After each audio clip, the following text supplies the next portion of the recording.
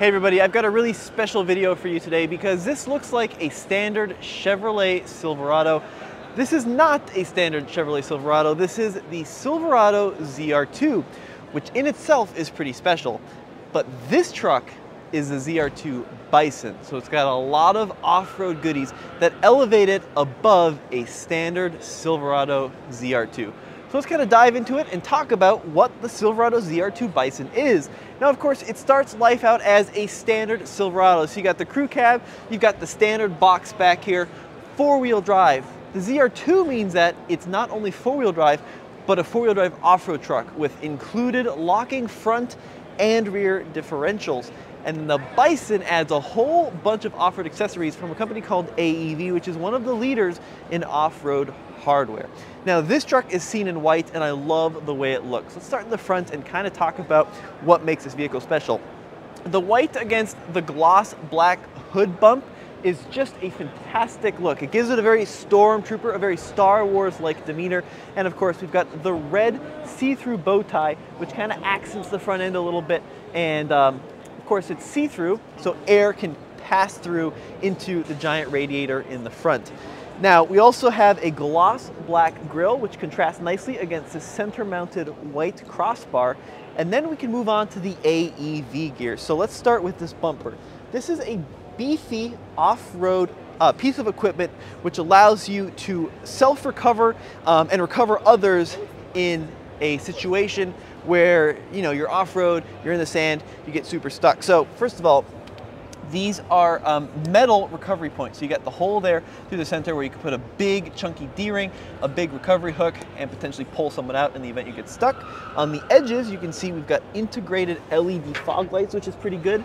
And then the big piece of kit is actually underneath this truck. Enormous front metal skid plate, so you can ram it into stuff and stay protected when you're out on the trail. Now the material itself too, right? Not some standard plastic, got a big beefy steel component here, and then you got the AEV license plate bracket, and this is a nice touch too, right? There's actually an incorporated step with a little cutout into the front of the vehicle, which is very unique to the Bison. So if you had stuff you needed to work on under the hood, you could potentially hoist your foot up there and get to components within the engine bay. And let's talk about that engine, because it's a little bit special. So this is the 6.2 liter V8, 420 horsepower. Pop it open. There you can see. Of course, it's got some equipment here specifically for the North American International Auto Show, but a potent engine. Of course, when Chevrolet launched the ZR2, a lot of folks were hoping for a supercharged model, right? To compete with like the Raptor on well, back then it was the upcoming Raptor R TRX and horsepower. That didn't actually materialize. Instead, what we got is another version of the naturally aspirated 6.2. But Zach, do you want to hop on the passenger side and we'll take a full look at the interior of the ZR2 Bison. Now, first thing you notice are the seats. Chevrolet has done a great job of improving the seats on this model for the new refresh on the Silverado, and of course the Bison has the AEV logo built into the headrests. Now, I love this kind of green stitching. We've had a ZR2 as a long-term truck for a while, and this was one of my favorite features, is the contrasting green stitching. It's just a little bold and a little bit out there. Now, of course, the dual screens kind of flash into life there, and we've got that really cool splash screen. You want to give me the phone really quick? Yeah, sure. I'm gonna try something. Got a lot of glare on these cameras. Maybe a little bit of a rub down will help there. It's kind of weird lighting here in the auto show, but yeah, dual screens, paddle shifters on this truck, leather wrapped steering wheel, push button start located down there.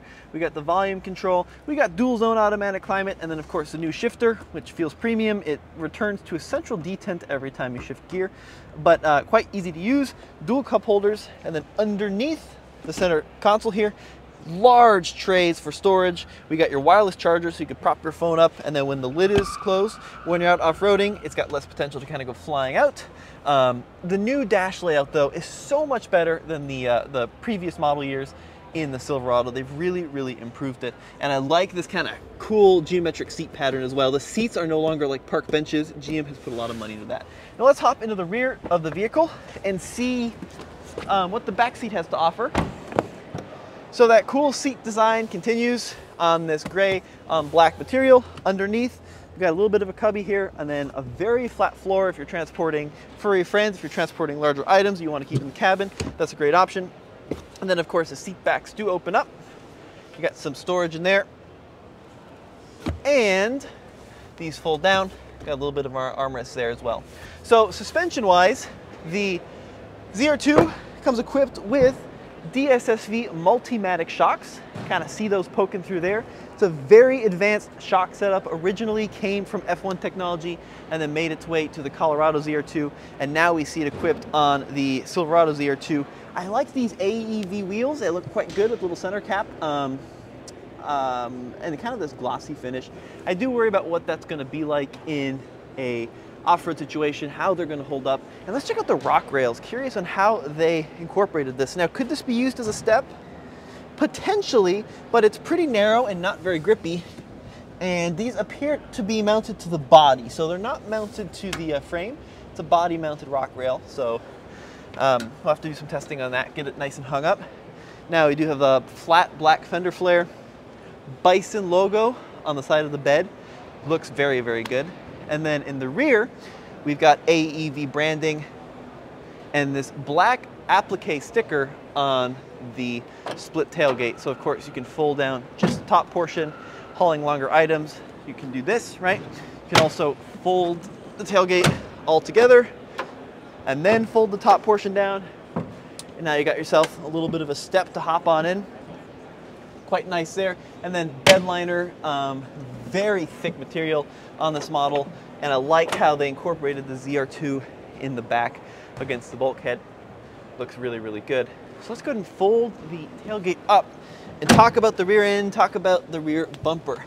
Now, one thing about these ZR2s, which I've always liked, and we see it especially in the Bison, is the tailpipes are kind of tucked nice and high. So I've had a lot of issues with trail bosses in the past where you've got these really nice chrome squared off tips molded into the bumper, but then you're off-road, right? You hit something with your departure angle and those little bezels often get bent or scratched or torn off. Whereas on this model, right, not really much of a flashy tailpipe design. It just kind of dumps out the bottom, but from an off-road situation, that is exactly what you want. The spare tire, we've got a full-size spare tire, which is what I want to see.